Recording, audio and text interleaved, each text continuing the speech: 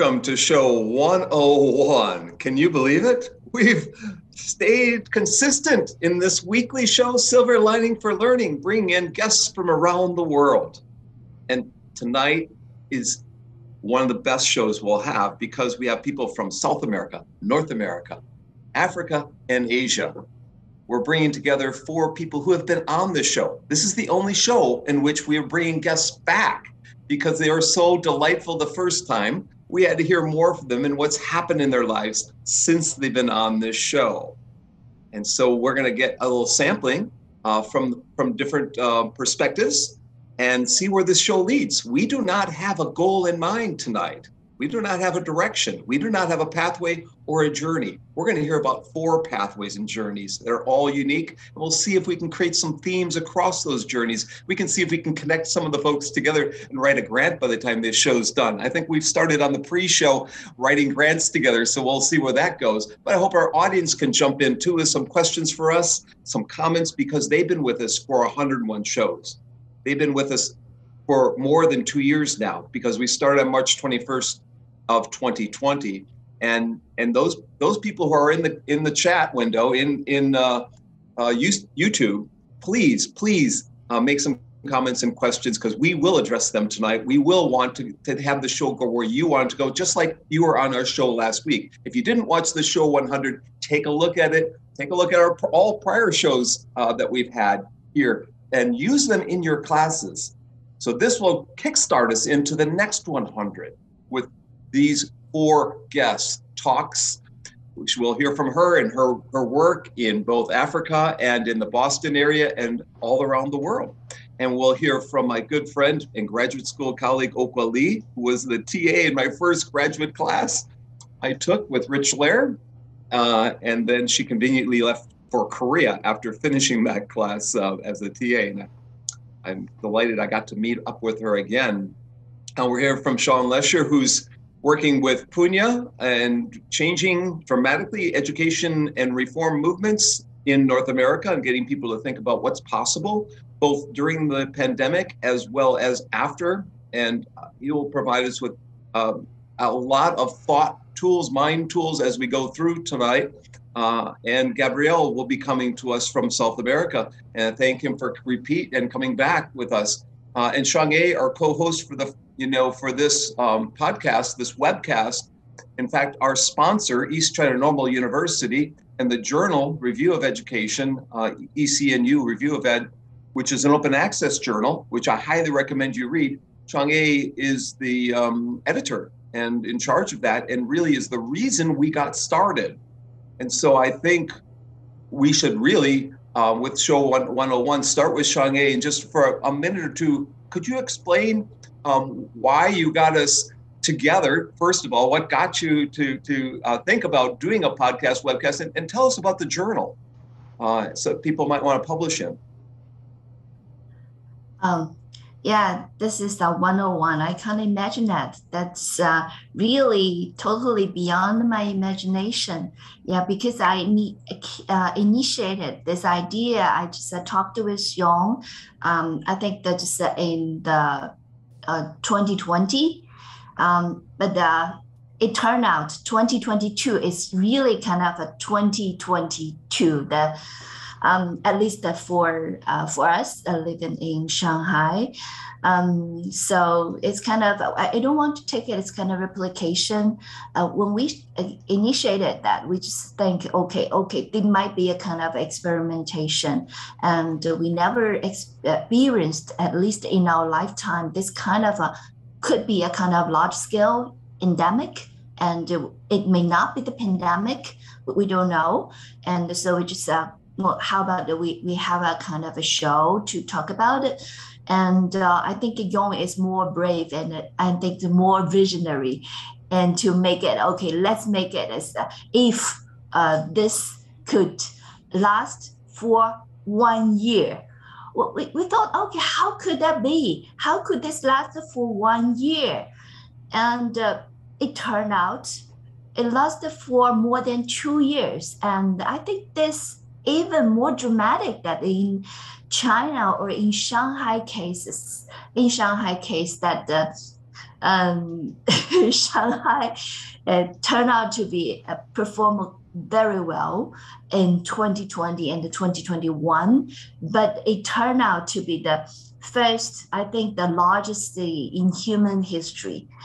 We are experiencing that as 26 million people locked down. I think at least half of them locked for 14 days. And we have been locked for 10 days, the whole city, for 200 million people that. So I think there is always could be incidents and accidents like pandemic that act as this kind of a disruption in our life, in learning. But I think that exactly from this show, we involve the people around the world. And I think that we could have a more further and elaborative discussion about those taken for granted idea. For example, learning loss. Do we really lose something? Or we'll use this kind of occasion, just like as the name for silver lining for learning.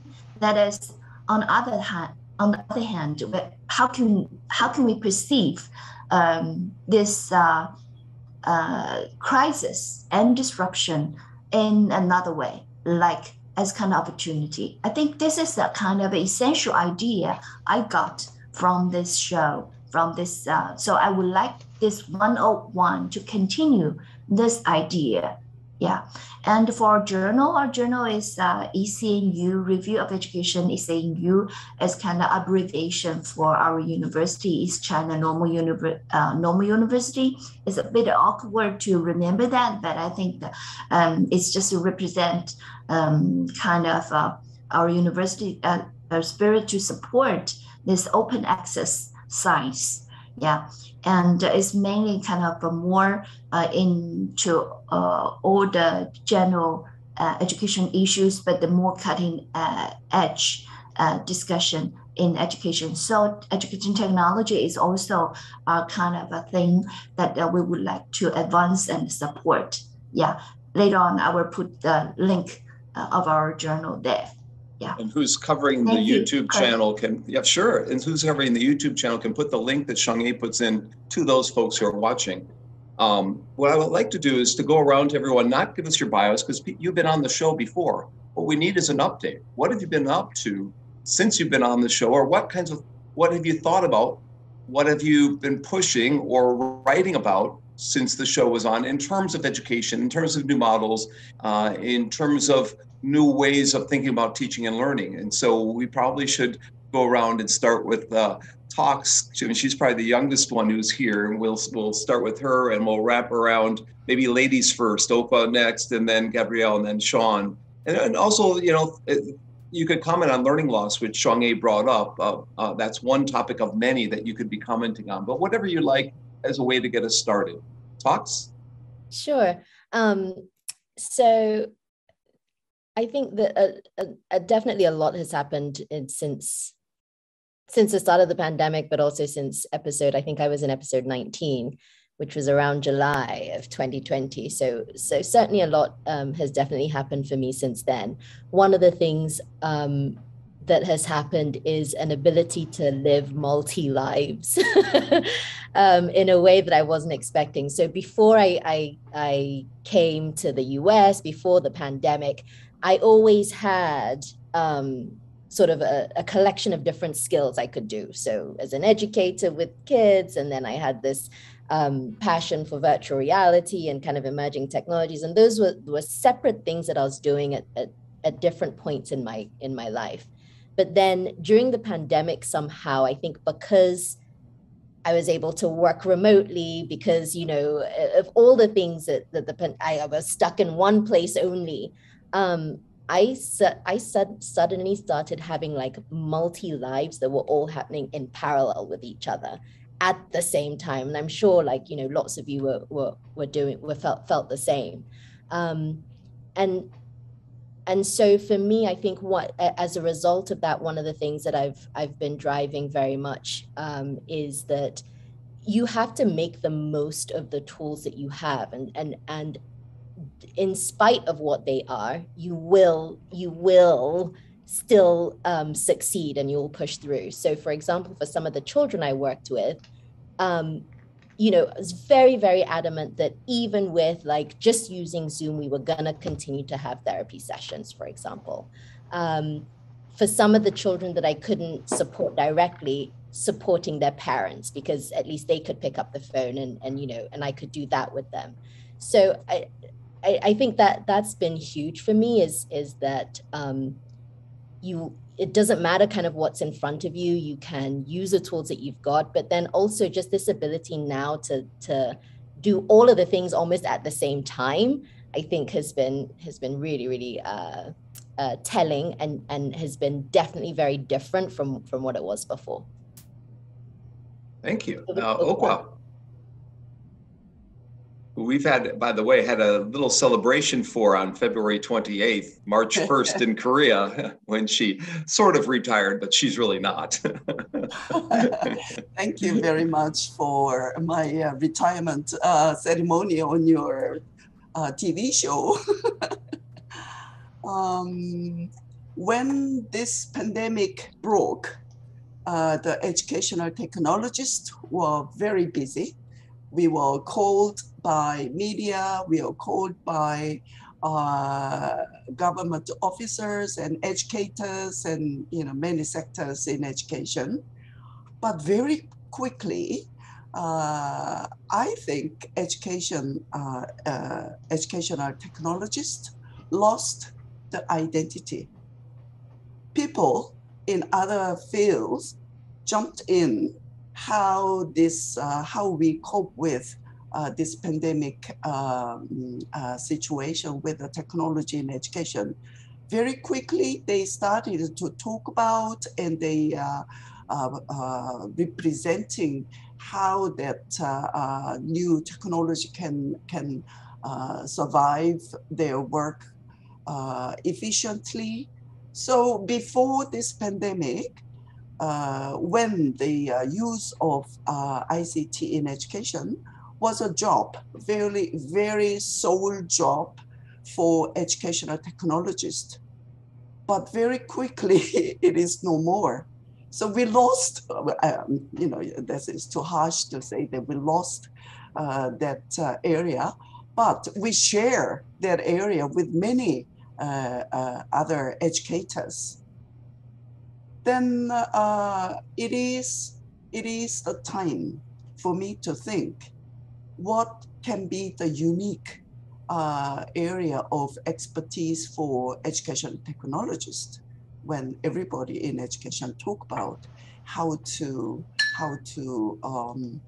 improve instruction with means of technology and with means of something. So I think we need to, this is a time to think about what we can do with what specialty we can do for education. And that was a big topic for me. And I think that's why I retired. And as a retiree, I had the time to go back and see how the history, what the history says to educational technologists for coping with this new big change. And I learned that educational technologists did a lot of work in developing and improving the education system in any countries. For example, Korea was one of the big recipients of that approach. Many years ago, actually, the report written by Morgan, Professor Morgan, in 1971 said that Korean education has problems or issues, and in order to improve, in order to solve that issues, you can think of this kind of things, So we could, educational technologists could analyze the educational situation, educational issues in one country and suggest what we can do. And that was beautifully done by educational technologists. So I think it's a time to go back and think what we can do for better education, better instruction in one country. And I was very happy to find that educational technologists did a lot of work to improve the education system in one country. Yep. So I thank you, Okhwa, and I apologize for Toks. I said I mispronounced. So thank you, Okhwa and Toks. And we're going to move to Gabriel, who's from Argentina, and it was on show 41, Making Education Change a Reality. Gabriel from Argentina, and Gabriel's a co-founder and director of LearnerSpace, a consulting company seeking to impact education, advocating for educational change. He's also co-founder of the Global School, the first school of its type in Latin America, attempting to make those educational changes. So we'll probably hear some common themes between what Shawn's going to say and what Gabriel's going to say, and then Okhwa and Toks might want to comment on it. We'll have questions from Chris and from Punya and Young. But so I didn't properly introduce. We have Young Zhao, who really instigated us to do this show. So Young, thank you. He'll be asking questions from Melbourne, Punya Mishra from ASU in Tempe, and Chris Didi from Harvard in the Boston area. So Gabriel. Yeah, thanks, Kurt, and thanks for the invitation. As you mentioned, we operate at two levels. A school that intends to simply make true on what we already know about learning for the future. We never say that we are an innovative school because that's one of the testimonials of the sad state of education is that doing the right thing is considered to be innovative. So we just have a school that counterculturally tries to implement what we all know about education: student-centered learning, technology for learning, student agency, global connections, developing some of the quote-unquote softer skills, etc. And as you also mentioned, we also work with educators, administrators in trying to develop anything, events, projects, initiatives, designs, etc. that target innovation. In that case, we unashamedly talk about innovation as an inspiration to educators and administrators who want to lead their schools. And during this period, we first, so at both levels, both at the school level and then working with educators, first it was about interpreting the native language of the digital medium, of the online medium, meaning that one of the greater risks in navigating this thankfully temporary period when we were all forced to go online was digitizing the traditional model. And that was an obvious failed proposition because it was not only cumbersome, but it was also a kind of very, very defeatist proposition to try to do the same thing we were doing online. It made it even more tedious, more boring. So we worked on trying to develop learning interactions that were native to the medium, and then trying to extrapolate those to try to help people in other schools get the DNA of that. As the pandemic gradually kind of eased off, our biggest challenge, the one that we face now, is how do we go back to the future and not to the past? How do we empower learners at the school level, administrators, teachers, so that this period where we learned online was not in vain, and we can take forward some of the lessons learned, which are very clear, even though the sense of perspective of the pandemic still needs to be developed after a few more years. But we already know that many lessons were hard learned during this period. So how do we take those and apply them to the physical environment of schools now? And how do we work with educators and school leaders to try to make that happen in the future, in going back to the future? That's what we're doing, and that's where we're at now. Regarding the phrase learning lost, I want to address that very briefly. I think that's a great example of how we educators shoot ourselves on the foot. Like, that is a very unfortunate phrase. Nobody who goes through a life-threatening crisis that makes you grow and learn hard-earned lessons thinks about what they lost. They think about what they gained. And the press and the media are all concerned with what we lost. What can we do about it? Is there anything, can we go back and turn back time? Was this a crisis of our own creation? So it really gets me when the media starts discussing or people start writing papers about learning loss. That's none of our concern right now. We should make the best of what we've learned and look ahead and not to the past. And I think that's part of the problem. It's not a trivial issue. How we communicate, how we fail to capture the imagination of our public in terms of the promise of the future of education. So we move to Shawn Loescher, who's coming to us, I believe, from Los Angeles. He can correct me if I'm wrong. He was on episode 10, Crisis, Drift, and New Paradigms for Public Education. And I believe he had an award-winning dissertation at Arizona State. And he's also been part of TED or TED Ed, Innovative Educators, and has been one of the people rethinking urban schools. And he had something, Chief Executive Officer of Urban Discovery Schools, which I believe he's moved from. I'm not positive about this, but he can fill us in if he's changed jobs or changed roles anyhow, since he was on the show almost 2 years ago. So Shawn, yeah, 2-year update. That might be a little monumental because you're doing stuff every day, right? So why don't you go ahead, Shawn? Well, thank you very much for having me back. And yes, episode 10 seems like a very long time ago. And yet also thanks to the blur of the pandemic, seems like just yesterday in many ways that we were sitting together and talking about these things.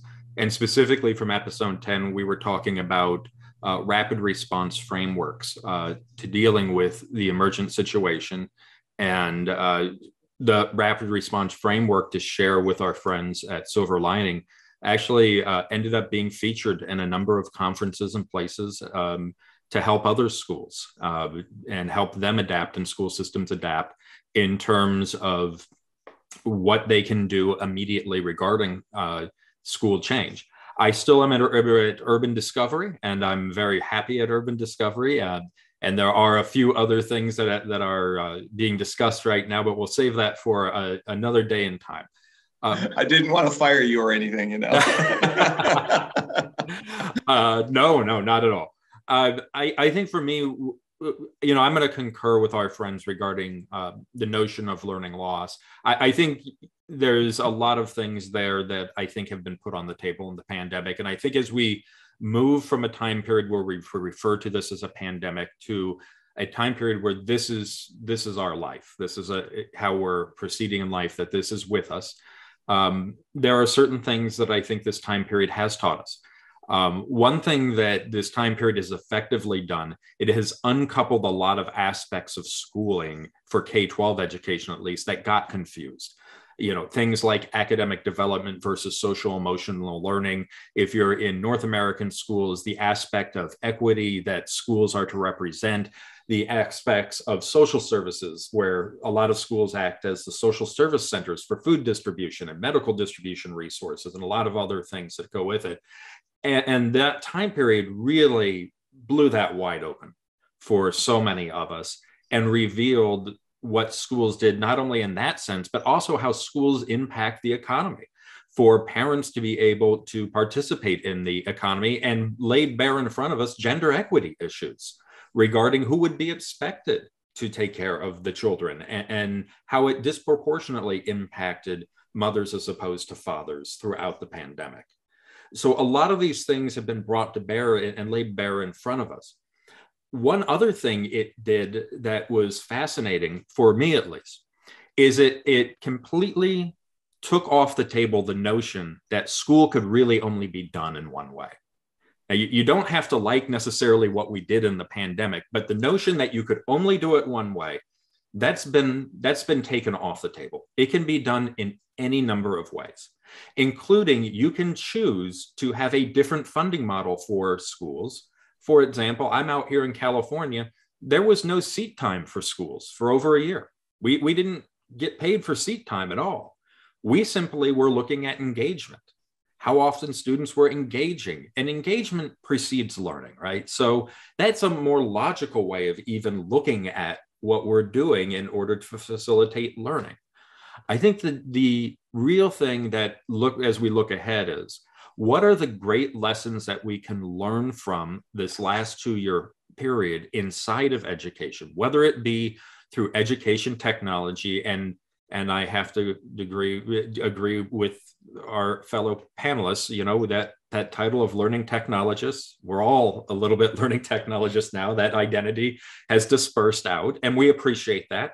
And with that, we embrace now learning technologists as co-educators. They're not a set-aside thing. They're part of the core team of what we're doing now, which is a good thing and should have always been.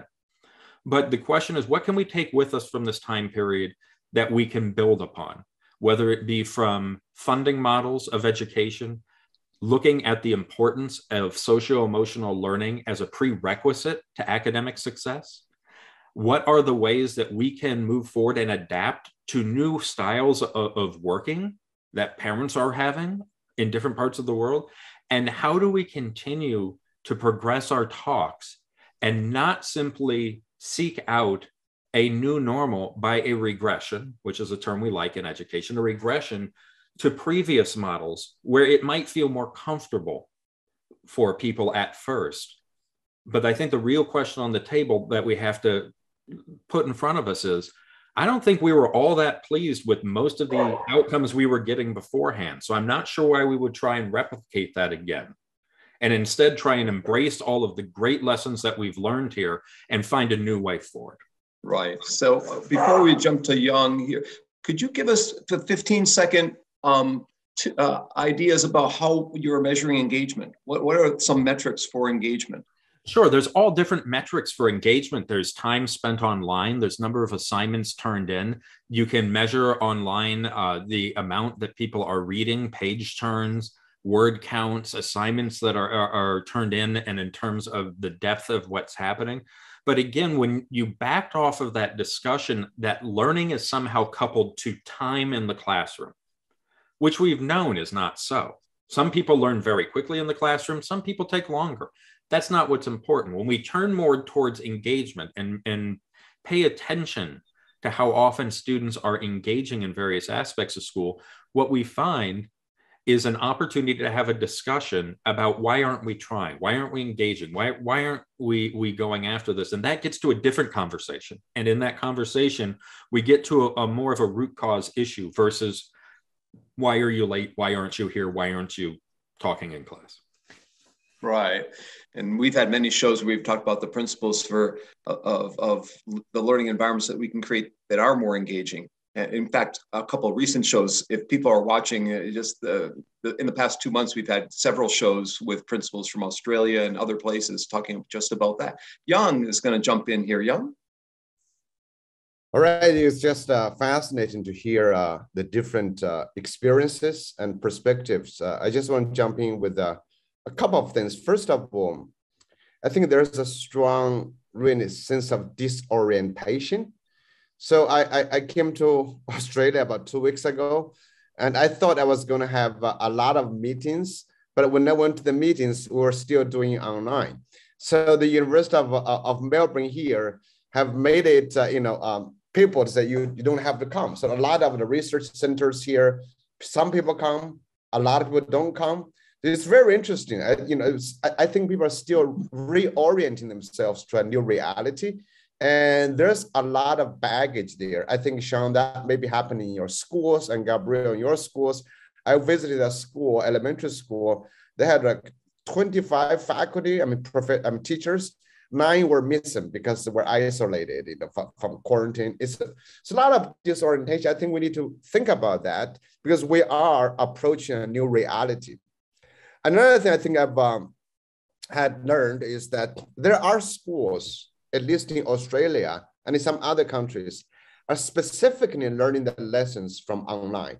So they are requiring at least every month, a student should learn online a day, which is actually quite, I wouldn't necessarily impose that, but I think, my view is reflecting on what we could do. I love what Gabriel said about learning loss. It's a manufactured concept. It's a silly idea, but people seem to be stuck with that. But I think it is about the future. I think also Shawn Loescher said something that's really interesting. We need to remember. I also, Toks and Okhwa, they all kind of commented on this one thing. Okhwa mentioned this too, is that today's educators are really different from 2 years ago. We really have to accept that. They are But are we taking advantage of that difference, or are we driving them back?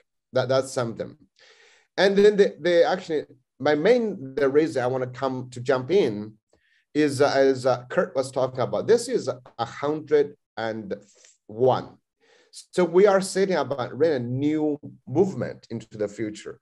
So I want to really highlight a few things. You know, the original hosts of this had some bias. You know, I don't say we agree with everything we say. You know, I mean, Chris and Pronia and Shawn and Kurt, I don't think we agree on everything, but there are some biases we are promoting in this show. Okay, I just want to lay that out so we can see, at least from my perspective, bias number one, we all believe students can learn. We all believe students can learn online. Students can learn with technology and drive their own learning. Students can be creative. Students can be entrepreneurs. So the centrality of students are key in our show. So I would hope we'll get more students initiated, students activated projects on. And the second thing, I think we have been debating a little bit about how do you change schools? How do you change school leaders? How do you prepare teachers? How to do this? My view is that these are important, but we have students in front of all of us today. We cannot let anyone go. So how do we develop a system in the future that can direct and offer learning opportunities to individual students without being filtered by the adults in the system? I think now our school system, when we try to fix it, we try to change it. Do you remember we had a show from Peter Hutton and Michael Ha a few weeks ago and talking about this? You know, as I encouraged them many years ago, I said, if you can use the youth, you don't have to use the adults in a school system. You know, we always try to rely on adults too much. And adults are very busy people, okay? And except for Okhwa, you know, you're retired, so you're not busy anymore. But so that's, and I think that a third bias we all have is that we believe technology can do amazing things. And we have listed a lot of episodes, a lot of people doing very interesting things and happening. So we'll probably feature a little bit more of that. But the final bias, I think, is the biggest, is we're all calling for an educational transformation. And which, like Shawn was talking about, Irene, the transformation is not only to the classroom. It's not only to be managed by one leader. It's new educational players, new educational institutions, new educational landscape, and new educational ecosystem. I don't think right now that's happening, other than a few guys like Gabriel, and we know a bunch of them. I feel like it's happening every day, but actually it's not happening at any system level. Systems are still trying to go back and not really thinking about how we fund our students, how we build learning institutions. You know, many years ago, I've always argued as in Los Angeles, for example, Shawn, where you might be, as you should never build big schools anymore.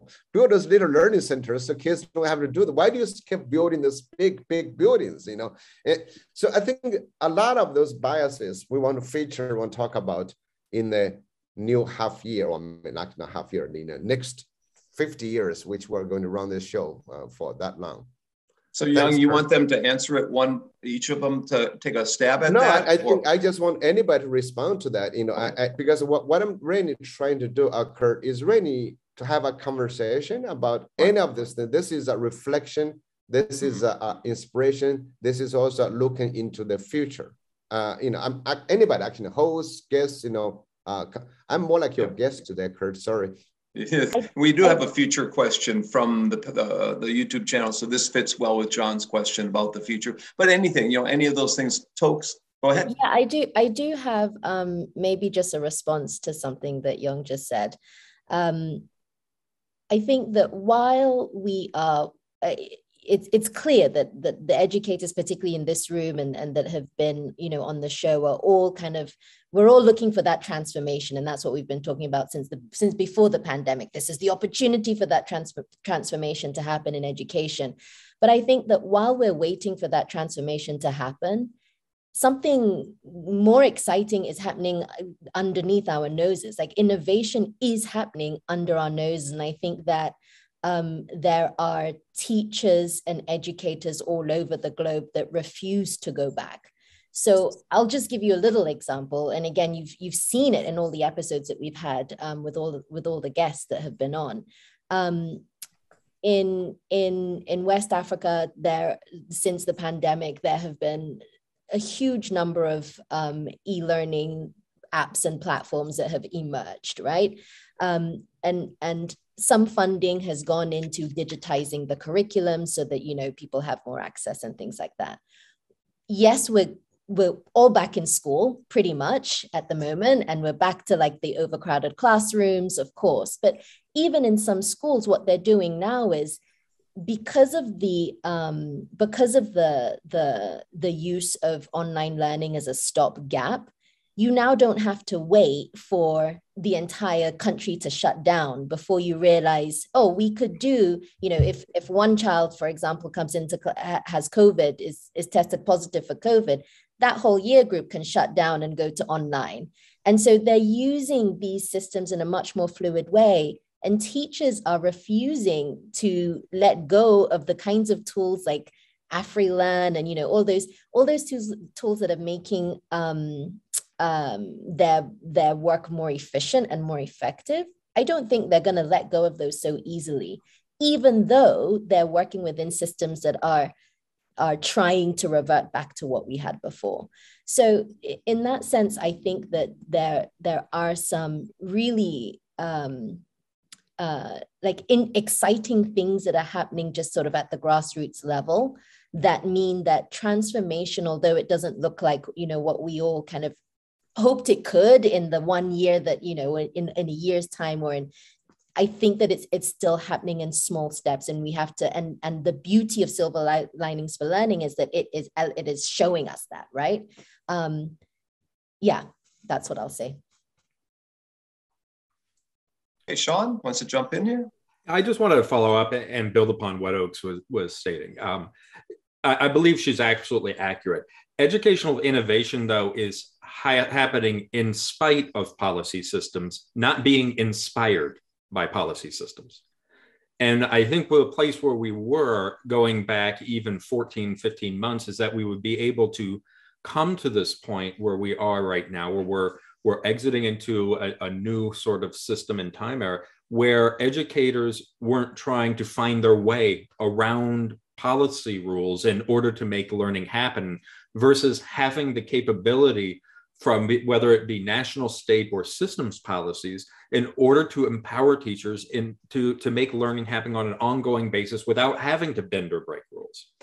And I don't think you can put the genie back in the bottle. That's not gonna happen from the last 2 years. And you're gonna continue to see teachers and schools, systems that are innovating in different ways, but it's not in a way that's whole systems supported and whole systems motivated and whole systems inspired. And I do think that's where we need to go next. We need to have policy leaders willing to change policies that weren't working before and had proven to be ones that could be changed, if not just for a short time, on an ongoing basis in order to facilitate learning anytime, any place, and making sure that learning is a constant for every student all the time. Gabriel. I, of course, concur with everything that everybody has said so far. I think we're all in the same wavelength. But I wanted to bring your attention and that of our audience to a topic that is often overlooked when we think about the transformation, and that is the sense of purpose of teachers. When we call out for teachers to step away from being the sage on stage, from not being any longer the indispensable dispensers of knowledge, when we ask them to empower their students to, as Young said, to give control to our students, we're failing to recognize that that is taking a lot away from many teachers that are still in the classroom. That we should explicitly target and work with them in terms of rekindling their vocational call in a world that has totally changed what was demanded of them when they chose the profession. And I think, for one, being in contact with teachers all the time, that unless we reclaim the collective self-esteem of the profession, which has been thoroughly lowered over the years, especially in many countries like mine. They're underpaid, they're stressed out, they are torn between a collective zeitgeist that says, you should give agency to our students, you should do formative assessment, you should use technology, you should let go of many preconceptions, you should target social emotional learning. And at the same time, they have administrators, systems, official requirements, standardized examinations. So it's a really schizophrenic scenario for teachers, for educators on the ground. And we need to help them feel good about the transformation. And that, surprisingly, is never targeted. I think that an essential element in moving forward is helping teachers reestablish a sense of self-esteem in their profession and their career. Of all the wonderful things that, to cite just one example, Finland has done in their educational system, is making it happen so that teaching is an aspirational career. If in Finland, the collective self-esteem of the profession is very high, and that not only attracts young people, but it also creates a good feeling. You can't have any healthy order of activity without the people who are protagonists of that feeling good about what they do about themselves. Totally agree. We need the self-efficacy, as Chris often talks about, the mindset or dispositions to be active and engaged in our learning. We're going to go to Chris after Okhwa. Okhwa, you want to jump in and make a comment on what you've heard? I can't. Somebody talked about equity. I think not just one person. Okay. Equity became a big issue, big social issue in education society. And as a matter of fact, equity is the very sensitive social issue in this country. So after the pandemic, we experienced that the equity issue became worse, and the gap between the family with more affluent and family with less resources is enormous. And after realizing that pandemic situation deepens the equity issue, we try to go back to face-to-face instruction as quickly as possible. So I think after we learned that this online learning can create some other social issue, so we try to minimize that kind of social issue, but at the same time, we try to take advantage of this new educational situation during face-to-face education. So that's the big social issue now, and a lot of new movement is moving on, and very interestingly, the application of artificial intelligence is becoming very welcomed. And that's one thing that we experienced, the transformation of education during this pandemic time. And so, Okhwa, when you say we, you're talking Korea. Just make sure our audience is aware of that. You didn't say we, Korea. So yeah, go ahead. Yeah. Right. So surely after this pandemic situation, I think Korean education will experience and will do some very positive transformation. But I think still it is very difficult to minimize the equity issue. It is a big problem for us to solve, to minimize that equity issue. And I hope that, Yeah. So 20 years ago, my first visit to Korea, I was on EBS, Education Broadcasting System. And the first question they asked me, while they had 96% in the country, the highest in the world, they still asked me, what are we going to do about the other end of the digital divide? The first question, what can we do to help people? So in Korea, the antenna's not been recent. It's been there for a while. People have been really struggling and thinking about the people who are disadvantaged and don't have access. So, and I'm glad to see that you're among the people who are helping in that regard. I know you've been doing research in this area for a long time and helping in the government. She's worked on a couple presidential reports in Korea. I didn't properly introduce Okhwa when we started the show, but I'll just say that she's had a huge influence within the country, and do read her work. Some of it's in English. We'll move to Chris. Chris, would you like to jump in here? Yes, I would. And I hate to disagree with my fellow panelists, but I see enormous amounts of learning loss. I see politicians who want to go back to the Middle Ages in terms of education. I see college presidents and superintendents and parents who are determined that children graduate ill-prepared for the hybrid workplace by insisting on only face-to-face education. It's ironic that the people who are preaching that there's a learning loss aren't identifying who has lost the learning. They think it's the students. Couldn't be more wrong. So I was thinking today about an equity issue between global North countries and global South countries.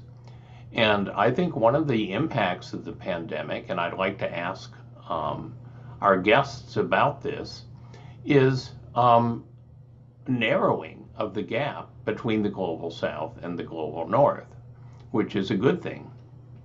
So I am doing a lot of speaking now all across the world for free, just sharing knowledge, because I can walk down the hall and do it. And what's more, I can give the same talk in a country with very marginalized resources as I can in a country with a lot of resources, because everybody now knows how to use video conferencing. I can show movies, I can, do this and that.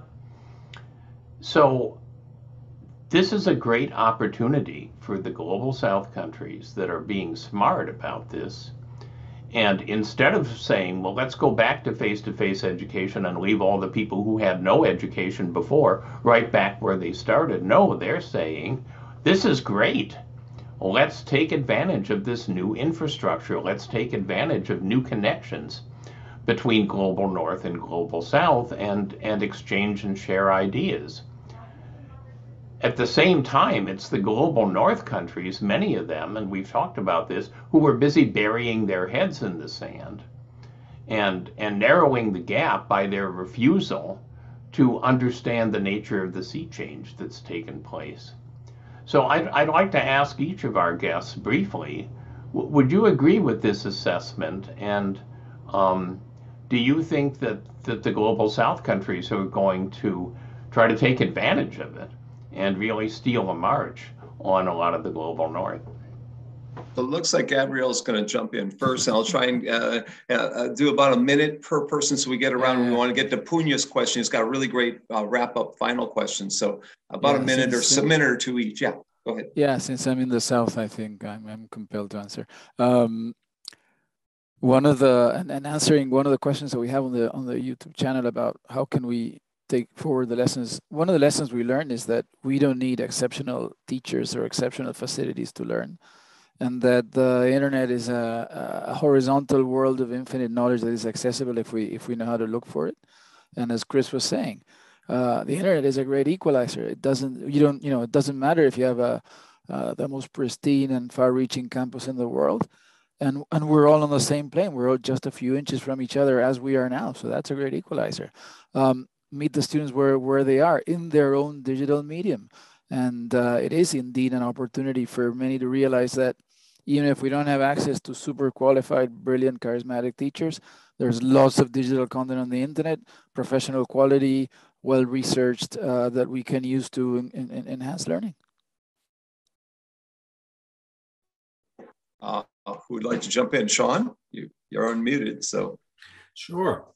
I think the jury's out, Chris, so far. I do think that the Global South tends to embrace disruptive innovations at a faster pace in terms of being able to utilize what's been made available.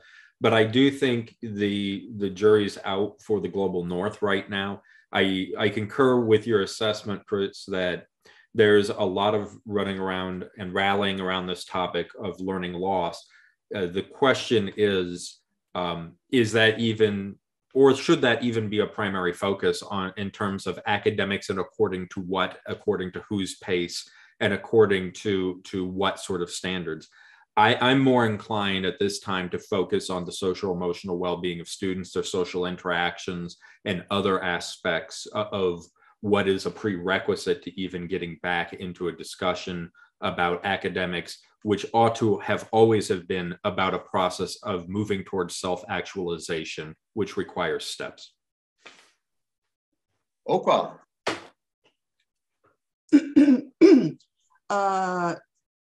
Global North versus Global South. Okay. We know that internet can be a super equalizer, but it is when you have internet, that is okay, that is possible. But even when you don't have internet, how can you get an access to this equalizer? That is a big issue. If you don't have that proper network, if you have no proper devices, you can't enjoy this, all the equalizer, all the free resources. So the first thing is whether you have electricity, if you have internet access, you have a device to get access to. That is an issue. That's what we consider the most when we do the projects in global South countries. So internet is a wonderful thing as long as you have access to it. So let's get them have that access. By the way, you just real quickly, Okhwa, you want to share with the audience the countries that you've worked with in the past 5 years or 10 years, just so they get a sense of the scope of your work. Nigeria, Nicaragua, and Myanmar, Cambodia, and Sri Lanka, and so many countries. Vietnam is a much better place than now than before. Developing very quickly, their country. Very much, yeah, yeah. So if you want, Okhwa's email is listed in the show that she was on previously. You can find it if you want to write to her for one of her reports. I think she was working with Nicaraguan teachers most recently, and there was some civil unrest happening, which caused the project to be delayed significantly. So she's worked in some dangerous places and some not so dangerous places. Toks, I'm saving you for last year because I want to hear what the young person's response will be. I love how I'm the young person. Like my silver is clearly not like helping, trying to conjure my. I mean, I think I'll echo a lot of what Okhwa was saying just now in terms of, you know, there are definitely still strides to be made in terms of overcoming the technical, the legal, the infrastructural kind of challenges that we have in order to get access to everyone and to really close those gaps in the way that we're seeing, in the way that we would like, and in a way that means that the gap between the global North and the global South is really kind of eradicated. Having said that, I just from like personal experience, I also know that my niece, for example, who doesn't have a passport, didn't have any aspirations to to school outside of Nigeria, for example. Well, until I went to Harvard, and then she was like, "Oh yeah, maybe I can do that." But before that, I mean, didn't really have any, wasn't really looking at anywhere outside of Nigeria to go to school. All of a sudden, she is now, she's in uni in Idaho, and it's just like the whole world has opened right from her bedroom in Nigeria, because she's doing it online, but the whole world has just opened up in a way that it was there before, but it certainly just is not at the scale that it is now. I think students who just would never have thought of how can I get to school abroad, for example, from across the world, obviously not just from Nigeria, they now have that access, and that is an equalizer. That puts them on the same kind of footing as their counterparts across the world. And I think that, yeah, it's a journey to overcome those infrastructural and like legal and those technical challenges that mean, access to internet and online education and really great quality education is recognized the need rather as a basic need. But in some pockets, certainly we're seeing some really positive light. So. Yeah, thank you very much for that. And Punya's going to have a question that might take us to the end. And I want to make sure there isn't like a 10-second, 15-second comment from one of the other co-hosts before we jump to Punya's questions. Anyone want to make a final comment here? If not, then Punya, go ahead. All right, thanks, Kurt. First of all, I just want to thank all of you for coming back. It's been a really wonderful journey, and I speak for, I think, our all the hosts here. To do this for 2 years, it's been a privilege, and for you to come back and to continue this journey with us, that's awesome. So just to sort of finish off here, when I look back on these 2 years, and I think this has sort of emerged in this conversation as well, there are certain things where I feel like we have taken one step forward, other things that I feel we have taken one step back. Depending on the day of the week, I feel positive about the future, other days not so much. It's been a weird journey, but just based from your point of view, quick comments from each of you on what one positive and one negative trend that you see has emerged in these past 2 years that you think is going to continue. Because I think it's been a mixed bag, to be absolutely honest. Whoever wants to go first, we'll go, just step in. We have a few minutes to... About 30 seconds each, approximately. Then Chris is going to introduce the next show. Yeah, go ahead. I have a quick positive one. Is that for someone who's worked in inclusive education for over 15 years, I think the day, I long for the day when a student's psychosocial well-being is of the utmost importance and is seen as integral to their education.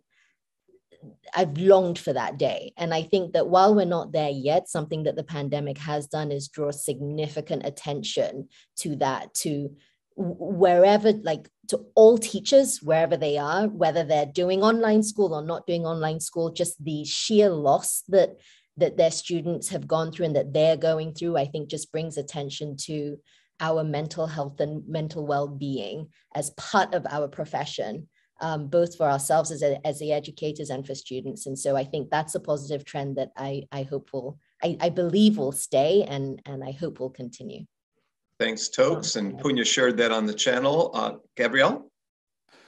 One very big positive is that by the sheer force of the circumstances, many ridiculous, outdated, and anachronistic educational dogmas fell flat on their face. Amongst them, that social emotional learning was wishful thinking. We now understand for once and all that social emotional learning, connecting with your feelings, being prepared to deal with a world that is intrinsically uncertain, is not just something good to have, but an essential skill to learn if we want to survive and thrive in the world that comes. The pandemic proved that too, beyond any doubt. And the negative, I think there is a big negative, and it kind of stems from the positive, and that is that because all of this happened, and because many of the retrograde, conservative, deficit model voices were forced into silence, I now see as we speak some antibodies emerging and some very radical positions, amongst them learning loss, and much of the narrative that is being pushed in education, a lot of it with with the intention of selling products in the ecosystem whose due date has long passed already.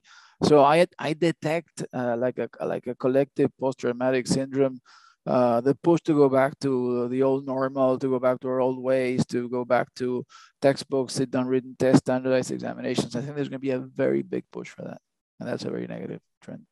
Thank you, Okhwa. Okay. One positive point is that we Korean education now push the equipments of equipping whole country with a proper infrastructure for online learning.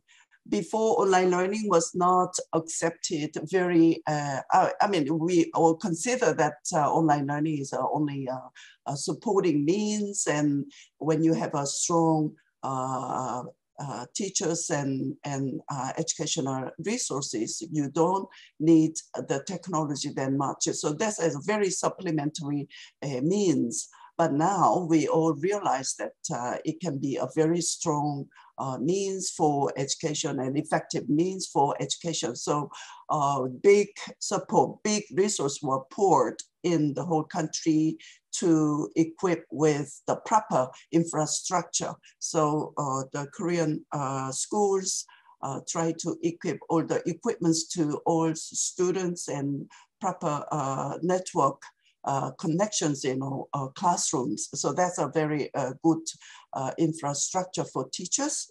But so I'm going to stop you there because we're running low on time. And unless you have wrap that comment up, Okhwa, anything else? The negative is that we rely on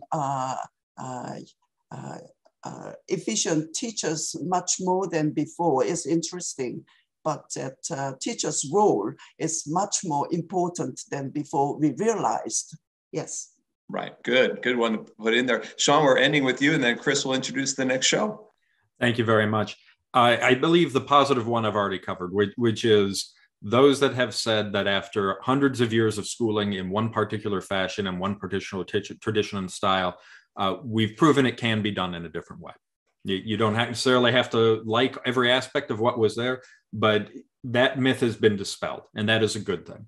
I think the one negative thing is that the same people that may have looked at that have been high critics that it can't be done in this way because it wasn't perfect after 6 or 7 months.